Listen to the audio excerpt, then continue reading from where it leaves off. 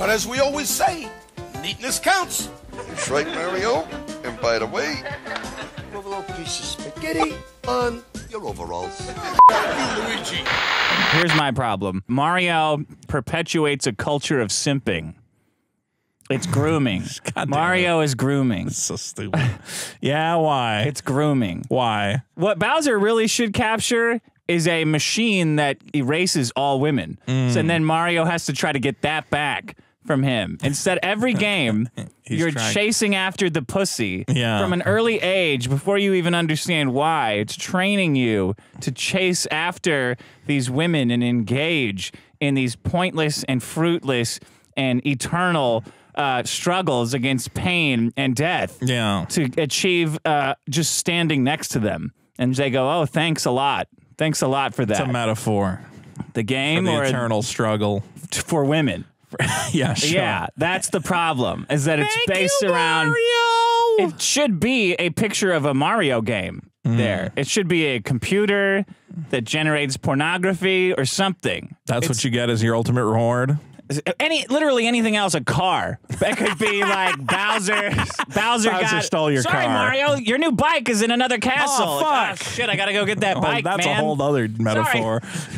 Sorry, Mario. Luigi's Luigi's asthma inhaler is in another castle. So you're trying to get I gotta get that fucking inhaler, man.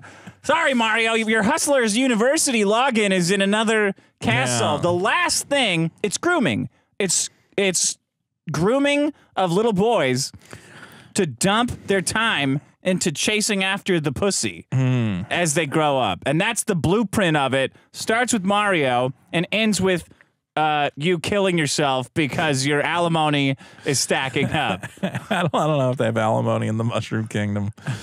It's in every game. Yeah, well, it's in a lot of games. It's a standard storytelling trope to save the princess, save the girl. Got to get rid of it from danger. It's antiquated. We got to get rid of it. Life should be about hustling and crypto scams. Not women.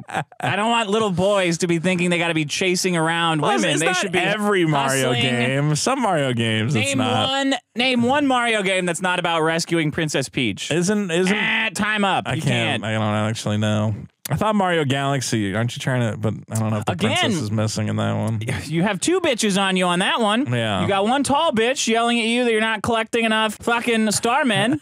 Right. Big fat starmen that you're feeding to other starmen or whatever the fuck you're space goo. Call Rosalina a bitch. That's I'll call whatever. That's horrible. I'll call whatever woman a bitch. She is a wonderful space princess, and I would do anything for her. You see how you've been brainwashed?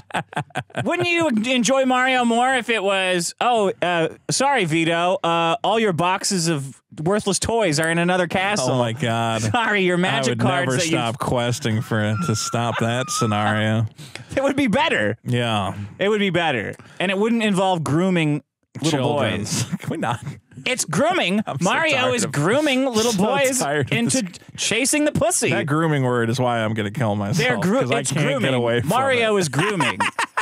If your little boys are playing Mario, they're being groomed to chase after the pussy. Everybody's grooming everybody for everything all the time. Mario is grooming. Yeah, okay. If I didn't play Mario so much as a kid, I would be gay. I'd be much happier. Yeah.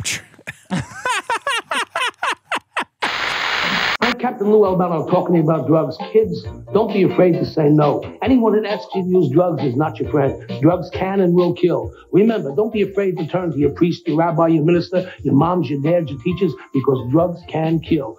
And if you do drugs, you go to hell before you die. Please.